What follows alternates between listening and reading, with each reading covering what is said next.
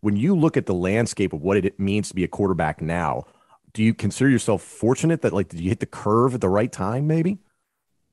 Yeah, I think the landscape is definitely kind of changing. It's no longer kind of the height, weight, size type quarterback that, for a while everyone's looking for that 6'4", 220-pound guy that could stand there and just spin the ball and, throw it all over the field. It's kind of became that, like you said, as the landscape of football has kind of changed to having that quarterback that can move around a little bit more. And, you start to see the starters, as you were mentioning, Lamar, um, obviously Kyler, Mahomes, even a little bit to a little bit of his ability moves around. Mhm. That guy that kind of can create a little bit when things kind of break down. You start to see those guys having success.